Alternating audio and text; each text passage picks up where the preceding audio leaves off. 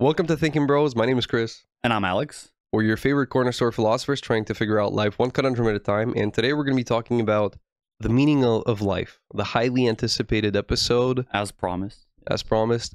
Now, its relation to the happiness episode is essentially we determined that if you follow the meaning of life, by the way, we can call it purpose or meaning of life. I saw some difference in my research of people saying, oh, well, this is the purpose and this is the meaning. Let's just use them interchangeably. I don't see essentially we want to determine what do we have to do as humans in life, preferably. Yeah. And both kind of mean the same thing. So the relation to the happiness episode is that we determined that you must follow your purpose in life to be happy. You shouldn't seek happiness in itself because that will be your way to fail at achieving happiness. And we put off the big task, which is to determine what is the meaning of life. So let's look at some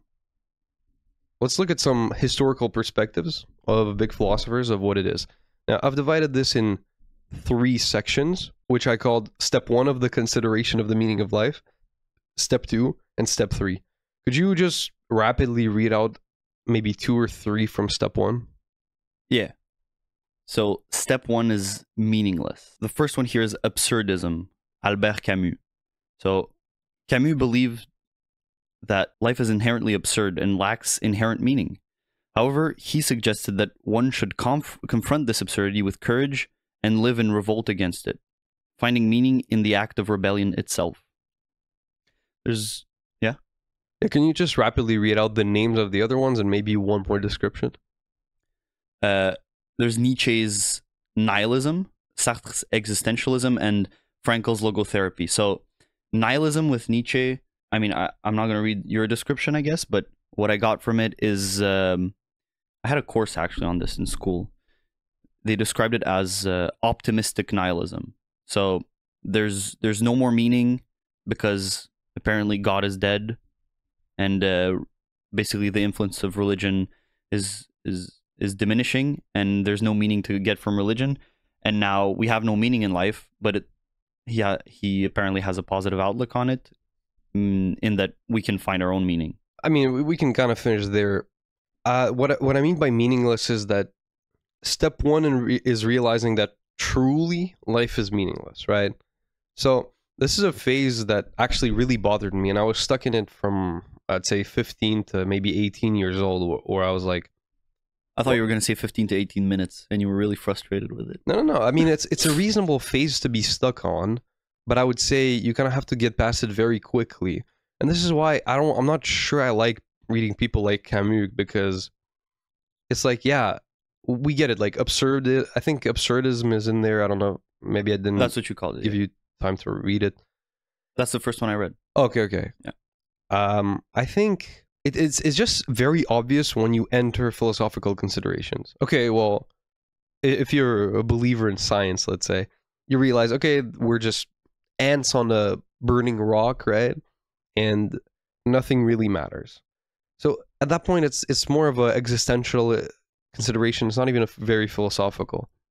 But I think our outlook on the big group of the philosophical conclusions that life is meaningless and you must find your own meaning is the same as nihilism, right? As soon as you decide to live the meaningless life, you must do something with your years, right? And in fact, considering everything we determined in the episode on happiness, you're going to feel much better if you decide to actually put some life in your years. As Abraham Lincoln said, it's not the years in your life that matter, but the life in your years. What pops into my head is our conclusion on nihilism and how it's, I would say, self-fulfilling, and just, you described it as hypocritical. I mean, nihilism is the concept that life has no meaning, and I think that if you live according to that presupposition that life has no meaning, then it'll be self-fulfilling, and your life will indeed have no meaning. In the sense that the way we see and feel meaning, I think, is having a purpose. As we said, we're going to use those interchangeably, and doing something with your life, being useful, either to people, to society, or something. And if your view is that life is meaningless and you're not going to do anything, you're going to lay in bed all day because anyway it doesn't matter, then your life won't matter because you won't be doing anything, and so it's sort of counterproductive. Yeah, but do you see what I mean by saying that I mean, the consideration itself is a little bit meaningless, and also their conclusion is that life is meaningless. But if we go back to the myth of Sisyphus, which in Camus' work is the guy who was Rolling a boulder. punished by the gods to roll a boulder for eternity up a mountain, and then it just rolls back, and he has to just repeat the same thing every day. And it's a little bit of a parallel with the human condition, where we just get up from bed and then go to our 9 to 5. And Camus' conclusion was that you just have to find meaning in your routine, right? But I still feel like however many pages you waste on arriving at that point, you already shouldn't have wasted. You should waste the time determining what exactly it means to find meaning in your routine, what exactly it means to have a purpose, or what is the thing that you're already going to be doing. Like the consideration of, okay, the universe is huge, and if I do nothing in life or disappear now, absolutely nothing will change in the universe. That's kind of step one. And look, it took me 2 years or 3 years to get out of it, but apparently some philosophers dedicated their life to it, like absurdism. Do you know of good conclusions from absurdism, or is the whole thing about absurdism just being like, okay, it's so funny how every breath we take, which actually fuels us, also oxidates us, so we approach our death? Like, is that just a funny consideration, or is there more to it? I don't know of anything more advanced from absurdism. We probably should read up on it or something. But yeah, it, as you said, it does seem like a futile inquiry to like, well, maybe Camus hoped for another conclusion at the end of his investigation into his soul. And well, actually, my bad, not to be unfair to absurdism, because I read a book about absurdism. I forgot which one it was, but it was one of the popular ones. And the guy was collecting, I think he was spending his whole day on the balcony looking at people, and he was collecting expired food coupons. And then as a reader, you're supposed to tell yourself, oh wow, this is completely useless and absurd as an activity. But then if you realize that every other collection people make, right, every other collection activity people do is absolutely useless and changes nothing in their lives. So I think it also comments... Well, it changes something in their lives, but not in the universe, as you said. No, but in a meaningful way, I mean, because there are layers, right? It's the absurdism isn't going to comment necessarily on, finding love in your life. Okay. But it's going to comment on something like this, right? It's it what will, do you call though, it, right? If you take it to the end, it will comment on finding love, right? It's a somewhat a comment on your whole life. To be fair, but yeah. I think if you want to make it practical, then realizing the absurdity of being like, okay, I'm collecting these pop figurines of my favorite, I don't know, cartoon characters, and I'm reading this book where this guy's collecting expired food stamps. You have to realize that, you have to make the parallel and realize that, oh, we're doing the exact same thing in the grand scheme of things. Mm-hmm. And I don't mean the grand scheme of things when you zoom out to the Milky Way. I mean on this earth, right? We're accomplishing the same thing. We're collecting useless materialistic things. And in that sense, absurdism is kind of cool when you apply it to life, but you have to apply it to step 2, right? You already have to be in this, okay, life has meaning. Now, what are the things we do that we don't have the necessity of doing? Well, collecting things might be one of them, but finding love seems a little bit more deep, correct? And I understand, like, I agree that if you zoom out to the universe thing, well then, I mean, hey, getting up in the morning could be seen as absurd. Yeah, I mean, I do see the distinction between, and I think the distinction comes from interactions with other people and what you can do for other people. I'm going to bring this up later when, we give our opinions, but collecting stamps, if that's your passion and makes you feel better, I feel like that's okay to do, and it has meaning as long as it sustains your well-being, insofar as later you're gonna do something with your life that's more substantial, like finding love and I don't know, doing your job, which has a purpose for other people. It seems like other people have a a central point in. Certainly, yeah, that's step 3. But spoilers. I wanted to comment on Viktor Frankl's logotherapy. I have actually, in preparing for this briefly, I had this book already, Man's Search for Meaning by Viktor Frankl, and he presents his logotherapy. So it's like it's a psychotherapy that he created himself, and the prefix logo basically in Greek means meaning. Well, also word and stuff like that, but And thinking and yeah, reason. I mean, basically means everything. But yeah, logotherapy. The goal of it is to mean meaning therapy, and so he finds the central point in life is finding a meaning, and you're sort of right in including him in the meaningless part. Well, at the same time, no. I'm going to expand on that when I talk about my point of view. But let's move on to step 2. Step 2, personal. Do you want me to read them out? Yeah. So first, there's utilitarianism. John Stuart Mill, the moral philosophy that what is desirable is net happiness in the world, net pleasure or happiness. I think John Stuart Mill confounded those. Platonism by Plato. Do you want to talk about it? So the reason I put them in the category of Personal is that it seems as though they have a little bit too much of a focus on themselves. What was the first one you read? Utilitarianism. To be fair, utilitarianism considers everyone's pleasure and happiness equally. But then again, when you enter into things like hedonism, I think hedonism from Epicurus is up there, down there in the list. I think they have a little bit too much focus on the individual, and I had that impression yesterday. Now I'm trying to find it back because yeah, utilitarianism considers everyone's pleasure equally, but it's still pleasure, and that sounds like a pretty individualistic thing, right? And although everyone's pleasures are considered equally, I would still say pleasure itself seems individualistic. Whereas something like happiness, where you only have a vague idea of what it is until you listen to our episode, of course, you might attribute to it something like fulfillment. But fulfillment isn't really found alone, right? You're not going to be necessarily fulfilled in a Lamborghini, but you're probably going to be fulfilled, or maybe something that vaguely resembles happiness, when you have a strong family bond and you're at a family dinner and everyone's healthy, and something like that. It has a more of a communal outlook when you speak of happiness. Now, the problem with consequentialism as a whole, hedonism being one sub part of it, hedonism being where the only thing that matters in the universe is the addition and subtraction of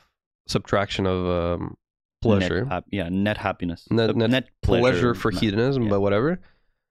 And the problem with being so mathematical is you have to plug in one value, and things like, I've probably spoken about this example in the past, but things like rings of criminals torturing one person, the thing that is being subtracted from the universe is the pain that the one person is feeling. But as long as you get enough criminals that are super happy about it, you can just get away with it, and it's the most moral thing to do.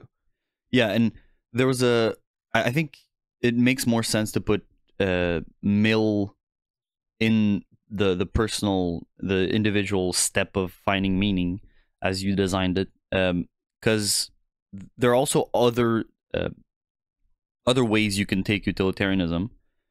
I think John Stuart Mill's utilitarianism is called hedonistic utilitarianism, and so the hedonism you put later sort of matches with that.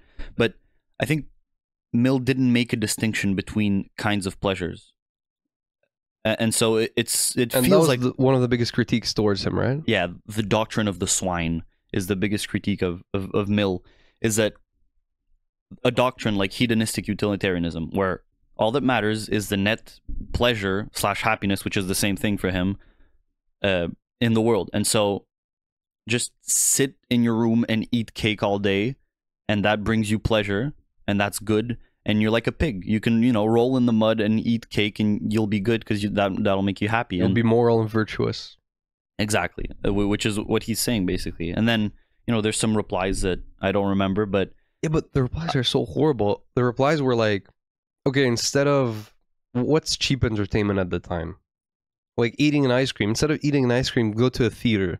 And the way to justify higher pleasures from lower pleasures were... Yeah, that's Bentham's theory. Bentham is another utilitarian, but he made a distinction between higher pleasures and lower pleasures. So lower pleasures were common between us and animals, and higher pleasures were something that animals could not feel. And so eating dinner with your family, the sort of pleasure that brings, and that sort of goes into like more happiness and meaning, which we were touching on, than it does like our base instinct desires.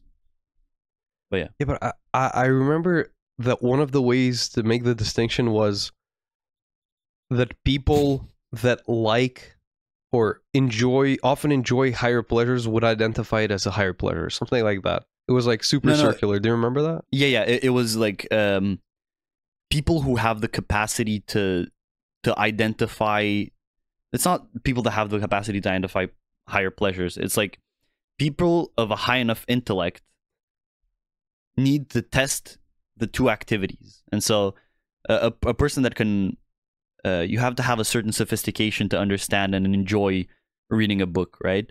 And you need to have that sophistication, and then you make that person read a book and eat a cake, and then the one that the person chooses every time is like the one that's the higher pleasure or whatever. Yeah. I remember hating that because it's so circular, but it's pretty good to administer it to undergrad philosophy students. They won't think much of it. Okay, he is one. So, okay, yeah, it seems as though we're progressing towards something, and I think what's missing is this connection element where if you plug in pleasure, you might enjoy human connection, you might enjoy social harmony, but you might not.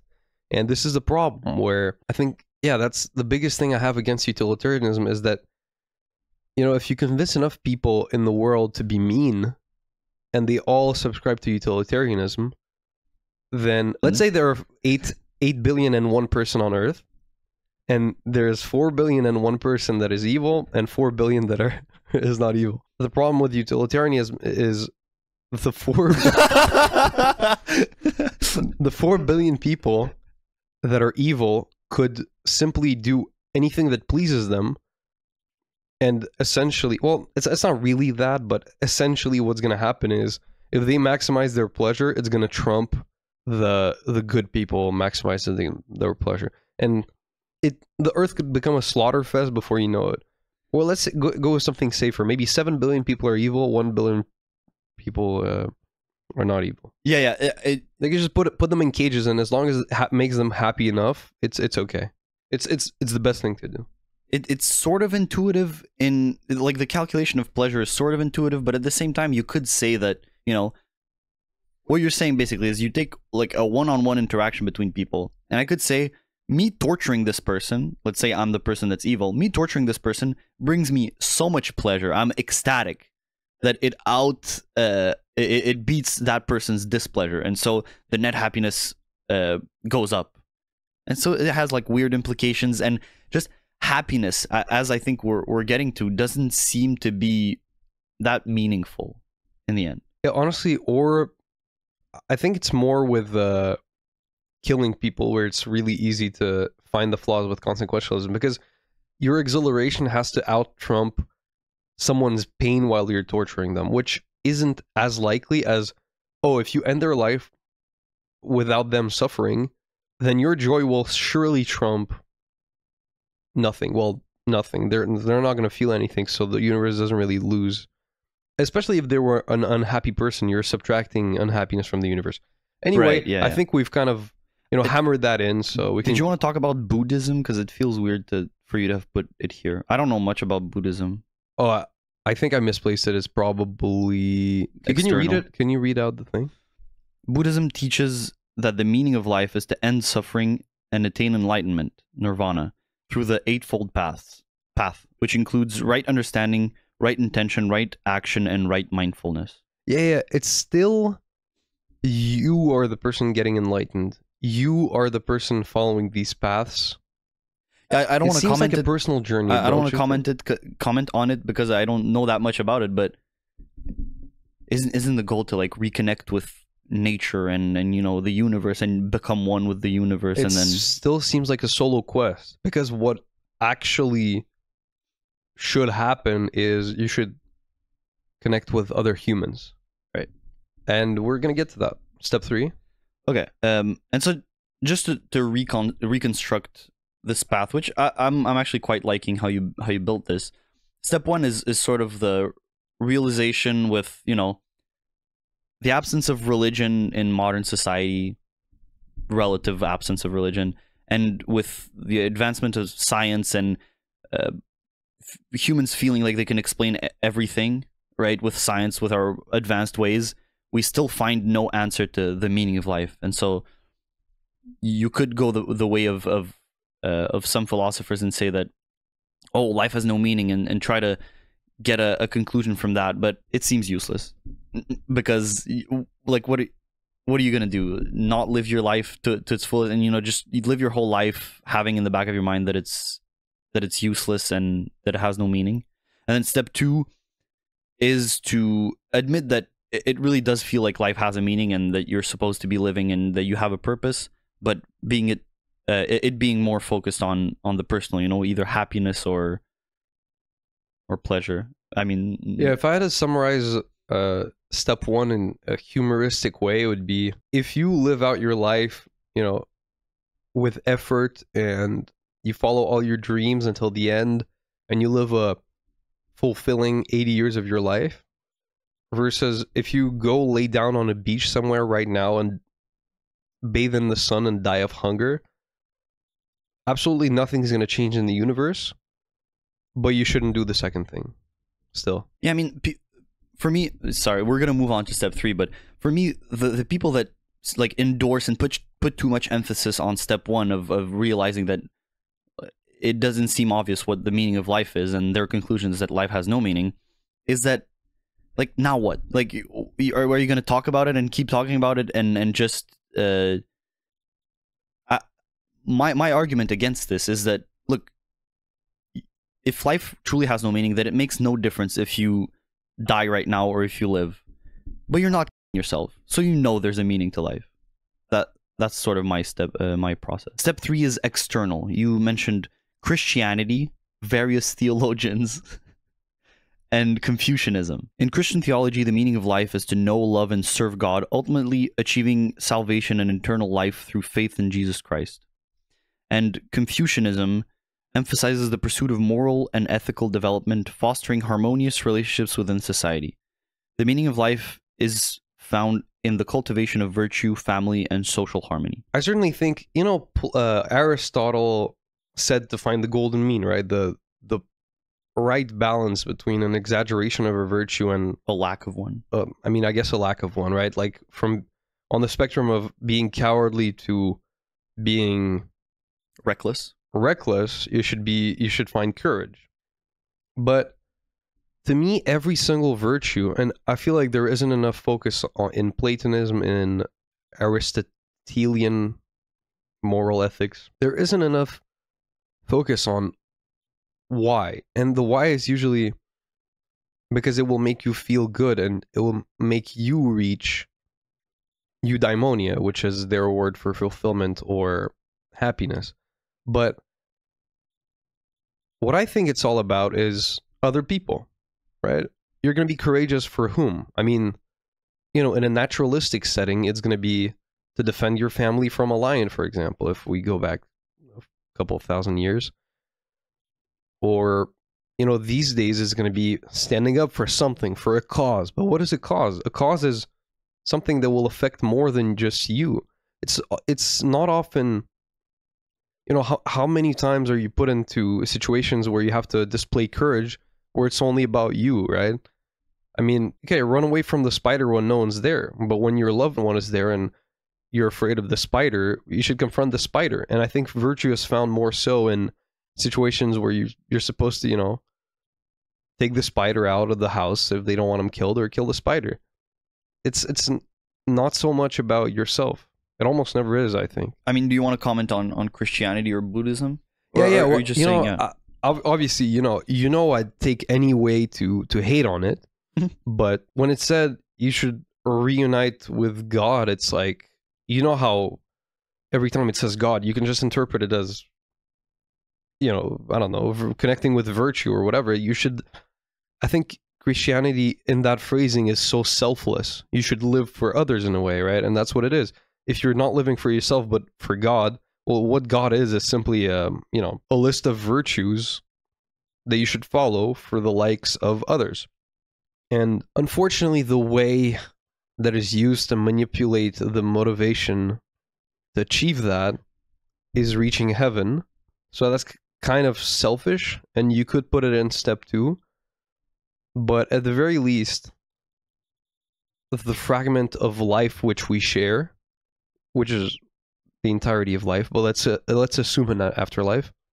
The fragment of your life which we share is going to be selfless, because you're going to be living for God. But when in the afterlife, when you are going to reach heaven, that's when the selfishness comes in a way, which, I mean, let's not expand on that because we're probably going to have an episode on religion. But just in its phrasing, I like how it's phrased for others.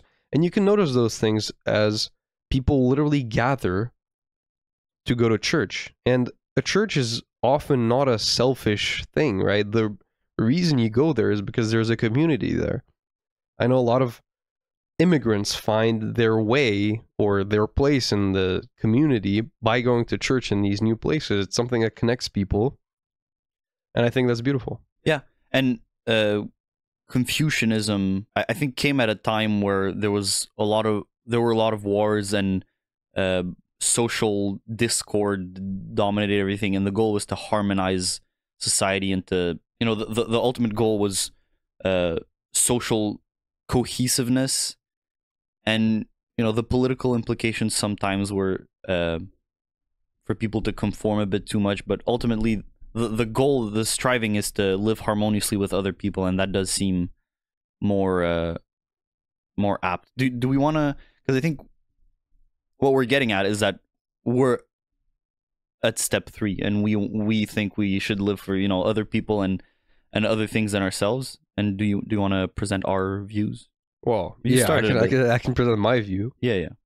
My view is, I'm writing a book, and it's clearly, as we know, yeah, we're excited. As I can never stop mentioning, but I don't want to give away too much of my method to arrive at what exactly makes a moral consideration. But essentially, it's consequentialism with societal advancement as the variable.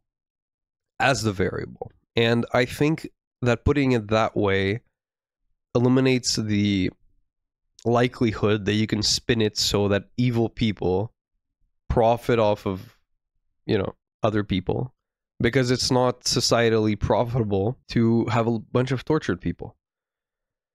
But then you're faced with the burden of defining what societal advancement is, of course. Now, if I had to define an individual part to it, we're probably going to get to it in our discussion, but the individual part would be what you deserve, from our episode on what you deserve. And it would be fulfill your basic needs, right? You should be fed and lodged, right? All of those things. So this is where the individual part comes in. Now, what you should do with those comforts is communal. In our unreleased episode on altruism, I've determined that your job must have a societally profitable goal, right? I argue that entertainment isn't necessarily that. I argue that models aren't necessarily that. and that a virtuous person will probably do something that advances humanity, either by healing, for example. Of course, it goes much further than that. I wouldn't argue that there's a job hierarchy where janitors are lesser. I had this thought experiment. In fact, we talked about garbage men, and you put garbage men over models because models, in your opinion, don't contribute to society. Exactly. I have two distinct categories of, if you remove them, the Earth isn't the worst place.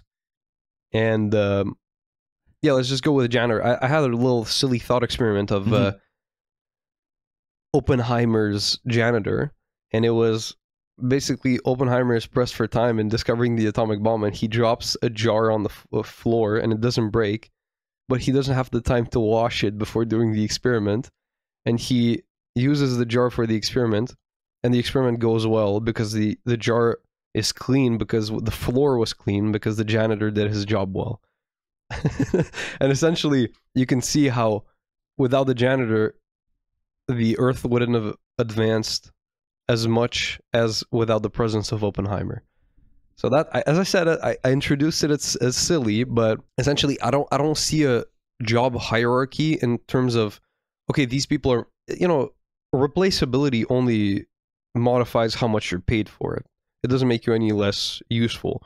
A great janitor in a school that brightens up, the kid's days when he passes by or something, is as valuable as any world leader. But I have a second category where if you remove them, it's not going to be a worse Earth. And again, we can probably have in a second episode on altruism, which we will release, we can probably have a discussion of is entertainment useful at its core. But if you give me that assumption, essentially I think your job, which takes up a third of your 24 hours, should probably be outwardly or societally profitable. And of course, that encompasses maybe 90% of jobs we have now, right? I don't know, philosophers, are those still around? Psychologists, kind of everything. So, kinda. Yeah. And I talk about the puzzle. I don't want to take up too much time. Can you give your reaction to what I've said now? Well, I think we should stay on like our definitions, because I think some discussion will rise out of that. Okay.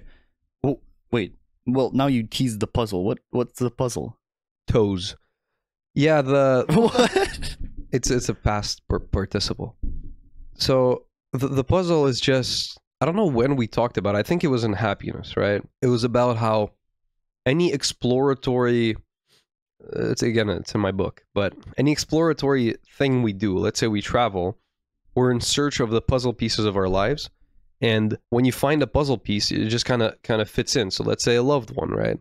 You take the puzzle piece and then you have to look after it and then make other things fit around it. And when your puzzle is complete, that is happiness, but you also have to maintain it. It's just to give a quick summary. So what I'm saying is... The puzzle metaphor. The puzzle metaphor. So what I'm saying is, I think... Yeah, any exploration you do in life is to find the puzzle pieces, and then after that is maintaining them, which is arguably even more work than searching for them.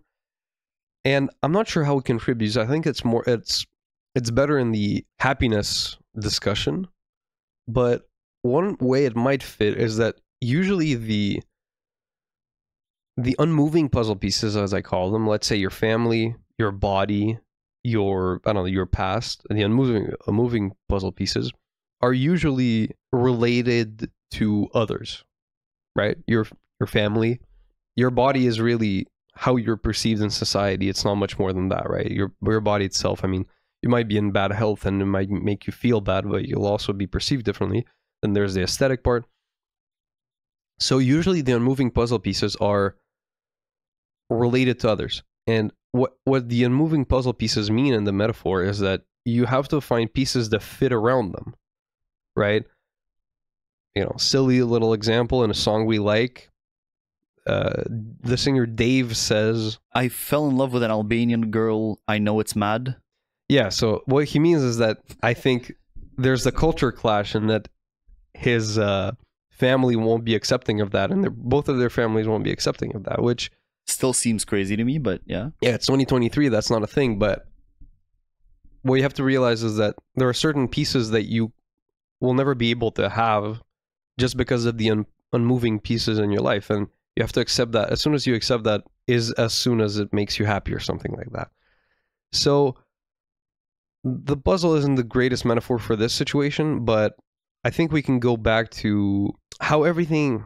I think you have to realize that what we are is truly just a species, an advanced species of animal. And the way we arrive to be at the top of the food chain, at the top of whatever, at ruling Earth, is by collaborating. Because the biggest thing we have over other animals is they work for their survival. And if you were to define the virtue of a squirrel, it would be to stack up the right amount of nuts for themselves. And even then, they're probably surviving to then reproduce, but still. And a virtuous squirrel would probably run away from predators really fast. But the reason why we're here, with metal engines of, mics and whatever, and it built houses, although birds are pretty good at that too, is that we collaborated, right? This house was built by someone else in the species.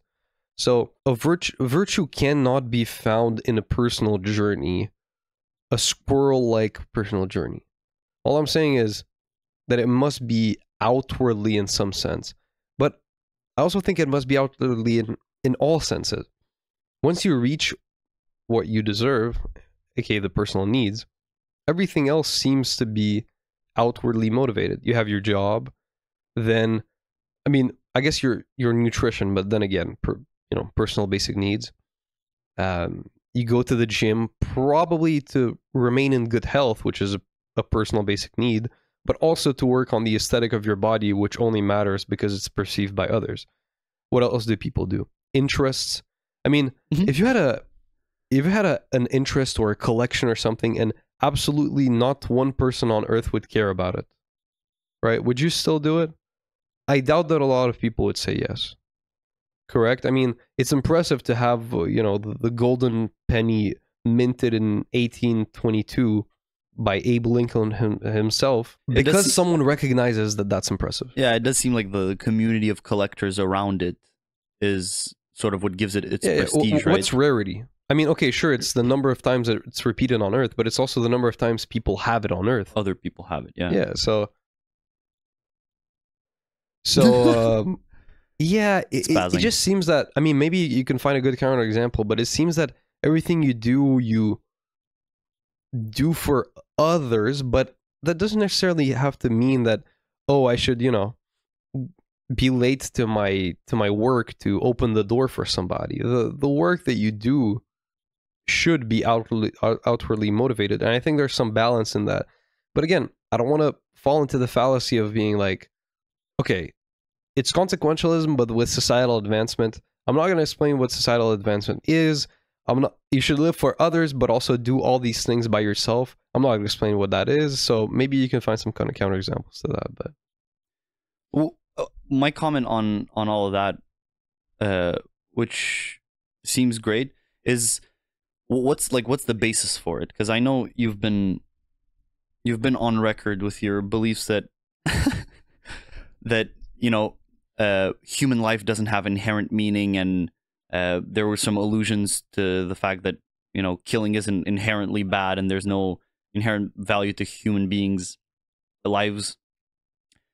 But then, the question is, why? Why does societal advancement matter? Sure, it is what we act out in the world, and it does seem and feel right to help other people and everything. But what's the explanation of that? What's the metaphysics? All right, never say that again. But here's my theory, and this is one of the biggest problems I have with my book. It's that, okay, I know not everyone's going to be on board, but here's one explanation. It's what got us here. It's the reason we're talking right now. From the sense that, as apes or primates, we were fighting for our territory in groups probably, and we're fighting for the survival of our species. Although one of the members of that species is ourselves, which is why we have survival instinct, right? So that makes sense. So it's even then it's not really, selfish, because we're one member of the species, right?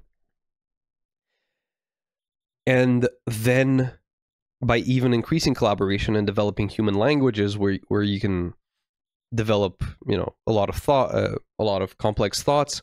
And then I read an article, which if you read my blog, you would know, and it's that rationality was evolved as a defense mechanism against being fooled once language was developed. So when people got into societies... I did read your article, but I don't remember that part. Oh, okay. Well, reason was developed as a defense mechanism when complex societies were forming. And people allegedly, right? Like, yeah, it's one of the theories. Correct. Yeah. So it's one of the theories. I like it. Yeah. And everything. So to avoid getting fooled by tricky people when language is invented and more complex and tricky sentences and ideas. Yeah, because a monkey can't really lie to a monkey, which is why it doesn't need reason. Yeah. And it's also, a good argument for why that's a good theory is that we're better at spotting others' mistakes than we are at our own mistakes. All these biases, confirmation bias, blah, blah, blah. You're not going to have confirmation bias when you're telling something to me, right? I mean, okay, unless, I'm trying to prove my point, but when you meet a new person and they express an opinion, you're going to be like, oh, well, this is wrong with it, but you can't look at yourself and say those things. You're better at spotting other people's mistakes than your own, essentially. So that's one of them. I think just the very reason we're here today is because we did all the things that my theory contains, which is societal advancement, right? Collaboration to achieve survival and development. Now, if that's not the best reason for you, then there's another one.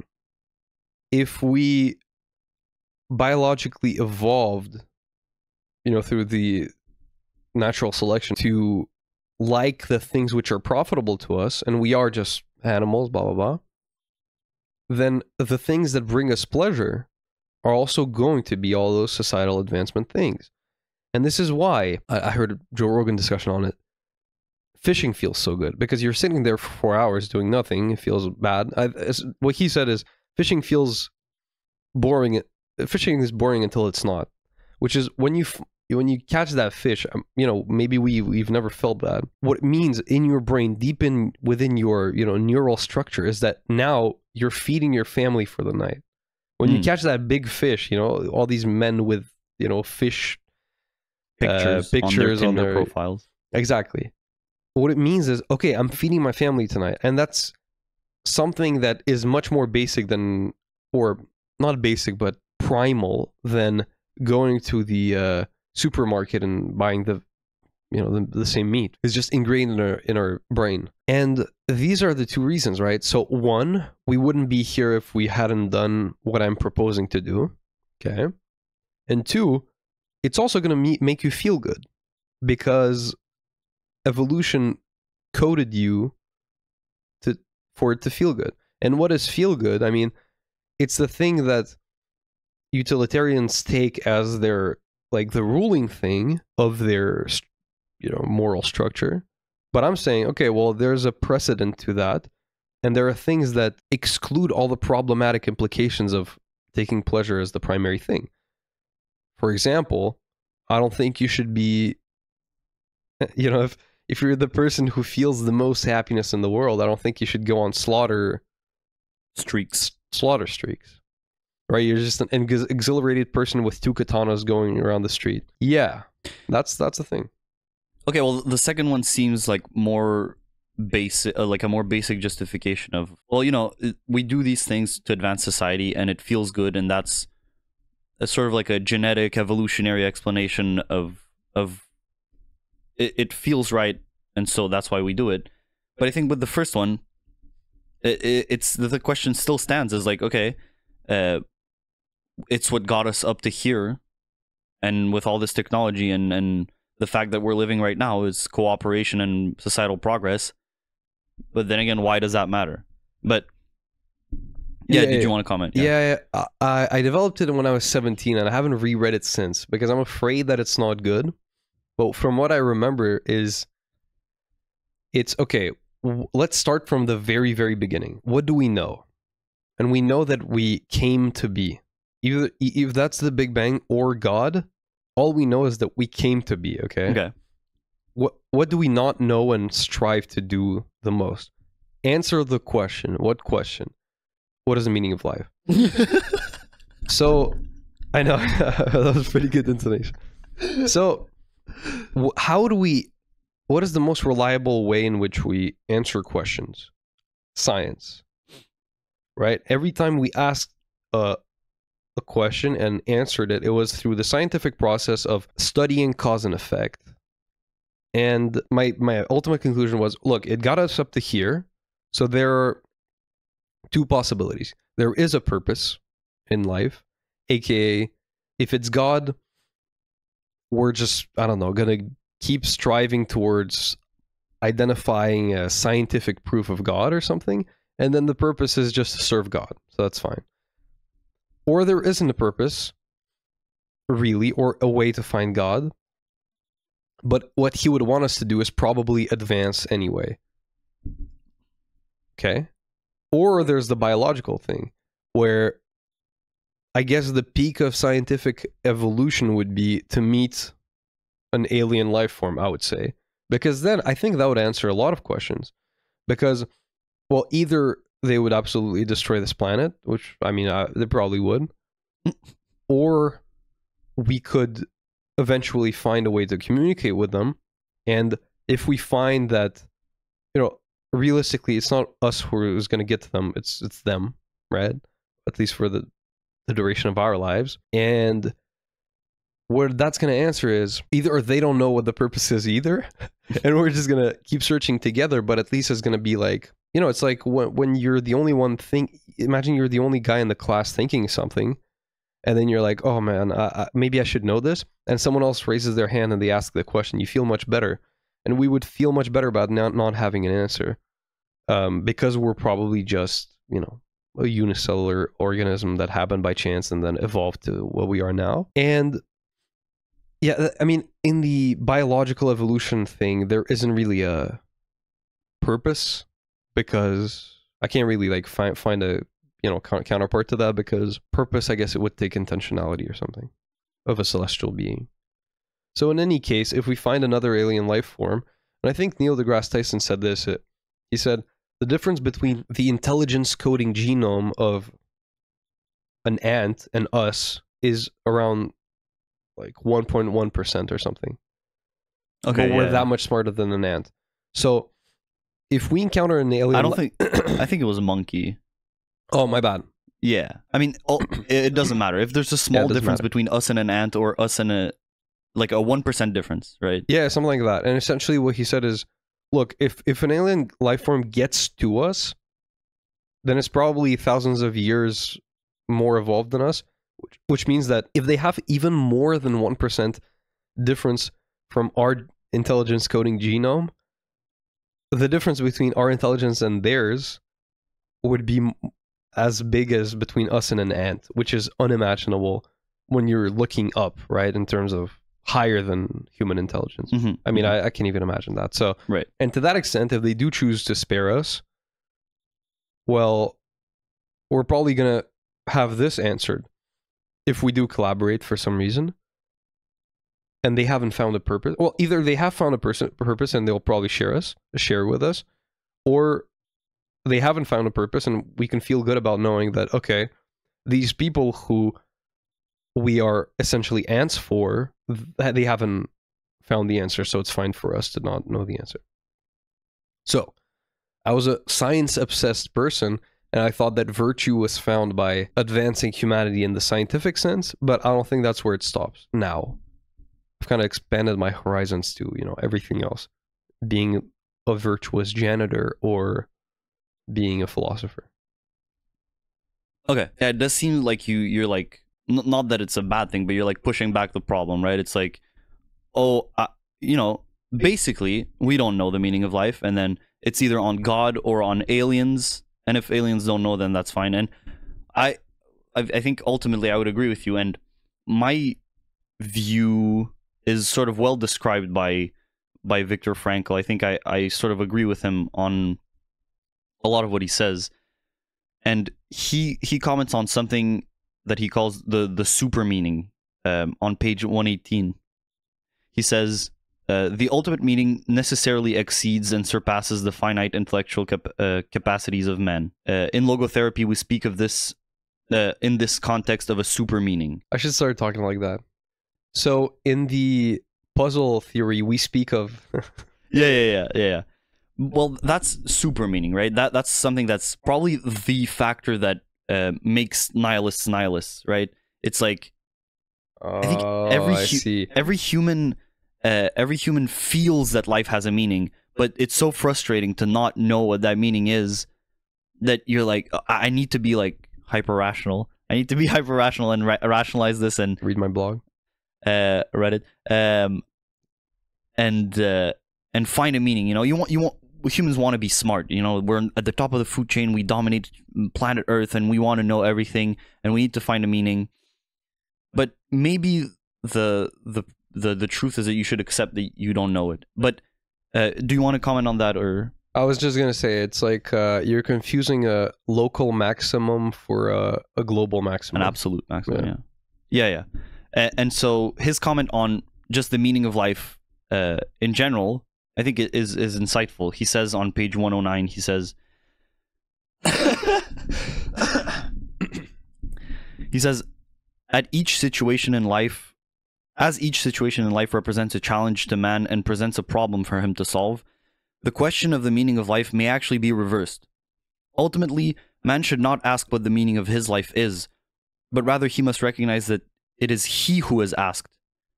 In a word, each man is questioned by life, and he can only answer to life by answering for his own life. To life, he can only respond by being responsible.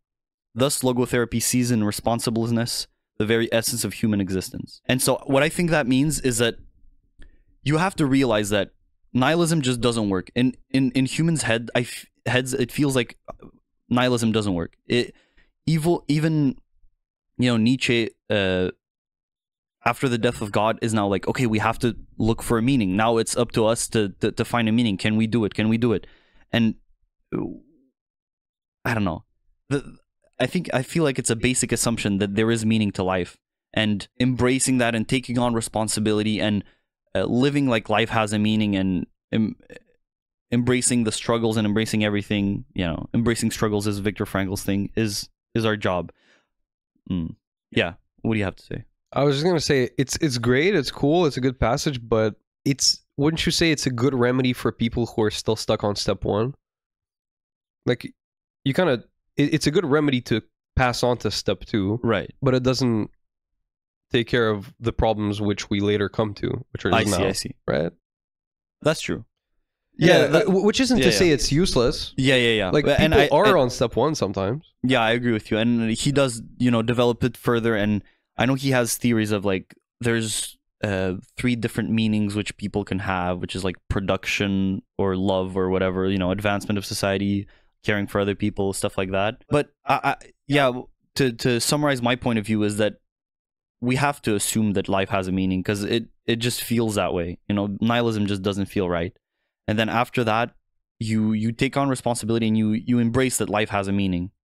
And yeah, I would say that life's ultimate purpose, even though we don't know it, has to involve other people and sort of a communal objective. Right. So let's backtrack to when you said life has to have a communal objective, right? Because I like that part. And what I would like to say, you mentioned 2 things, right? What were the categories you said? I just from memory, it doesn't matter. Just the 2, the advancement of society, some.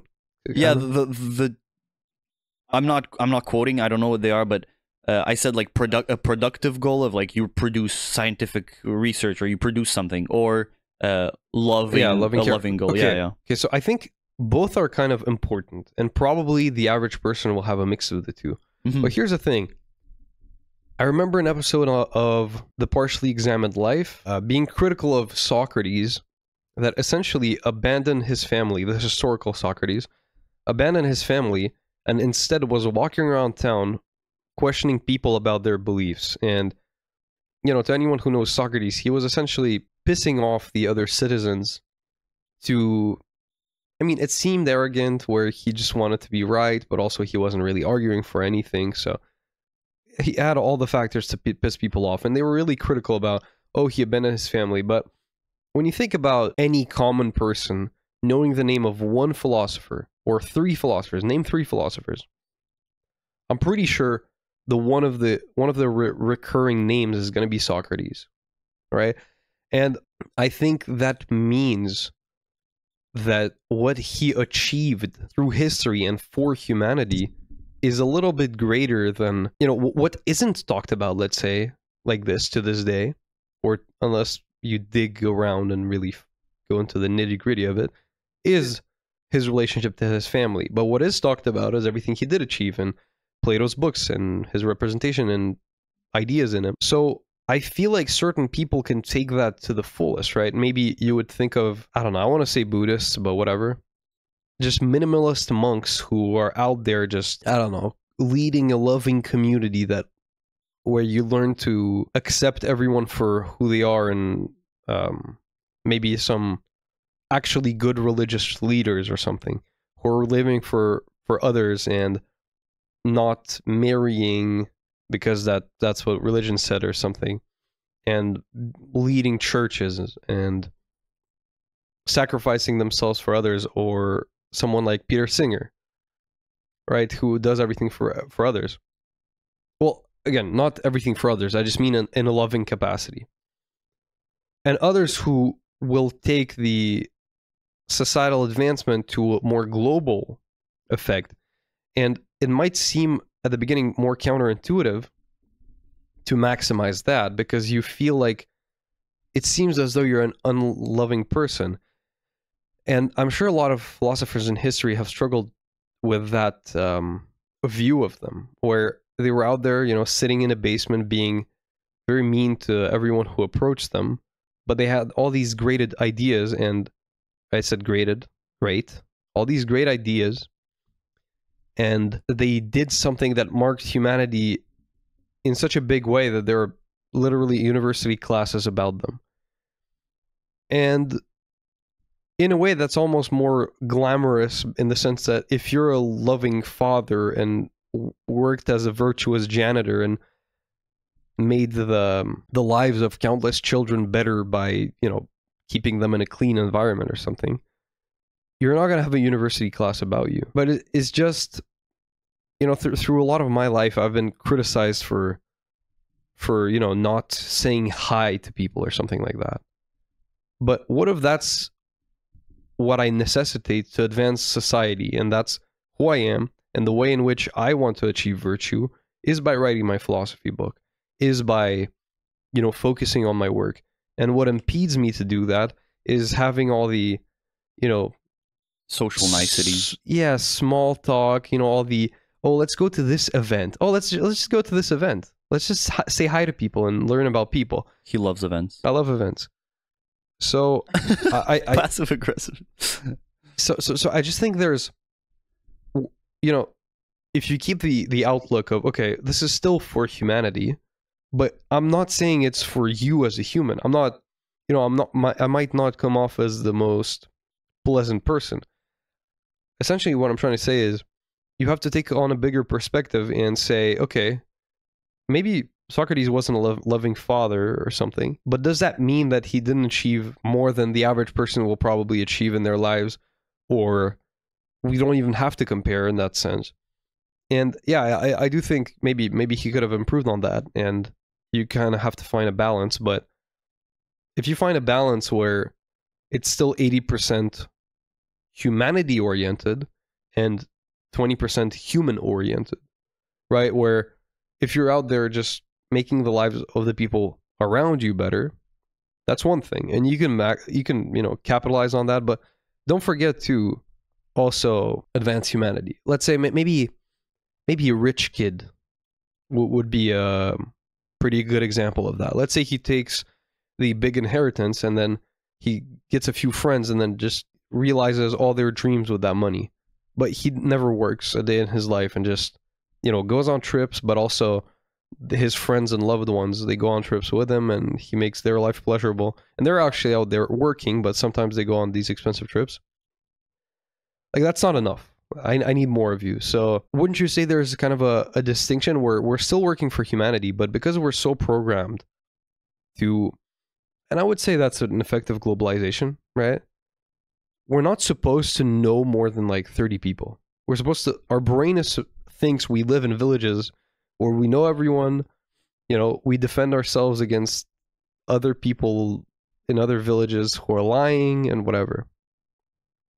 Yeah, that's how I justify not talking to anyone at university. There's too many people. It's not, my brain is not made for that. Yeah, I'm overwhelmed. So what I'm trying to say is, it's very instinctive and not thought out to think that a virtuous person is the one who's going to greet everyone with a smile. And that is not to say that I want to discredit that. There are great people who do that I know. But there are other ways in which you can advance society, and they're not lesser, they're just less easy to perceive. Because, if you've just been the worst person to everyone in your life and you're out there in the basement writing a book about a theory that will revolutionize philosophy, it's not as easy to perceive your value for humanity until your death. And in the moment, I think, one could realize more of what that is doing. Humanity and humans are the same thing, but what we want to perceive is what we're programmed to perceive. Did that person, wave to me and make me feel nice? Which isn't always what is required of them. Are we wrapping up? I guess, unless you have something to say. Yeah. I guess the, one sentence summary or something is that I have a really good quote. Pull up the document. I knew it was going to summarize everything we said. The meaning of life is to find your gift. The purpose of life is to give it away. Señor Picasso. I love that. I love that quote. Don't you? Yeah. I mean, again, I think but it combines both of your points of humanity versus humans, right? You serve humanity by finding your gift. The meaning of life is to find your gift. Then the purpose of life is to give it away. And so your gift ultimately has to have relation to humans and to, you can advance humanity, but humanity is composed of humans. And so the purpose of your life is to give it away. Yeah, that's beautiful. Yeah, I'm not going to find a better summary. That's for sure. Yeah, what I was going to say is to first realize that the meaning of life imposes itself on you. That's truly the way I feel, and I feel like humans all over the world feel that way too, is that, nihilism just doesn't make sense. You have to embrace that life has a meaning, and like Viktor Frankl, I do also think that we can't really grasp it entirely, but you have to take on the responsibilities that life throws upon you, and strive to make humanity better. And I do agree with you to some extent that I think I'm less ambitious, and I can't define it as well as you want to, but it does have to be human centered and helping people. That does feel to be the answer. I'm thinking about the figured it out rating. Maybe I wouldn't go 10, right? Because I think societal advancement could require an episode by itself. Or like repushing the problem, right? Like, okay, here's how you find happiness. Follow the meaning of life. Here's the meaning of life. Advance society. What's advancement of society? Let's figure out how much you want to be mean to people, but advance society versus societal advancement could be altruism too, considering everything we've concluded now. Yeah, we could get it if we get a 10 out of 10 in altruism too and meaning of life. That would be awesome. That propagates backwards, and like if we get altruism, we get the meaning of life, and we get retrospectively. Yeah, I guess, man. Yeah. I'm pretty satisfied still. I'm pretty satisfied still. I'd say 8, by the way. You'd say 8? Okay. That's good. I'll say 7, and you're going to write 8 on the thing. No. 7.5? Yeah, but you round it up and then say 8. So... Right, yeah. This isn't math. So when you write 8, you've considered my rating of 7. You just rounded it up. Yeah, it's it's factored in. I'm not putting my 8th, it's your 8th. It's our 8. It's our 8th.